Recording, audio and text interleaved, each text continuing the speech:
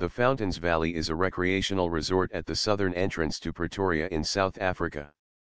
Consequently, the 60 Ha Reserve, along with the contiguous Groenkloof Nature Reserve, constitute the oldest nature reserves on the African continent. The Apis River flows through the resort, and there are 2 natural water sources in the area. The resort has various recreational facilities such as a caravan park, swimming pool, lapa, playground, and barbecue facilities. The historic ruins of the house of Lucas Cornelius Bronkhorst, 1795 to 1875, is located near the resort.